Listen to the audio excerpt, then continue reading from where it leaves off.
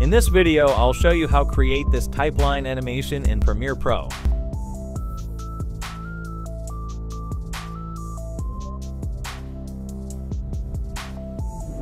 I have this map image. Go to Effects panel, search here, right on, drag this on it. At the beginning, we will add a keyframe to the brush size and make the value 0.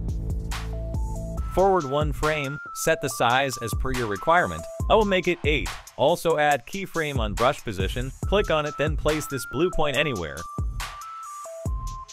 Move forward few frames and place this point to a different area. Simply you can add curve like this. Let's check the preview. You want to keep this line dotted, then just increase the brush spacing. Perfect.